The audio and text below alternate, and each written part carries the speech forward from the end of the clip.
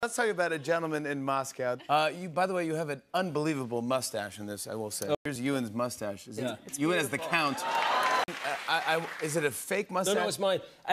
I've had them in the past where you get in the morning, the first thing you do is shave to make it clean, and then they shove glue all over that freshly shaved lip, which is horrible. And then all day you've got to keep this moustache from pigging off. You know, so you don't really I can't have that experience for 6 months, so I just grew my own, and it's a monster, as you can see. How long did you have to have the mustache for? Well, we had an actor strike in the middle of the show, so for a year and a half. For the first few months, I did. Then what? You just didn't. And then the novelty kind of wore off, I think, a little bit. Yeah. But I'd always. The truth is,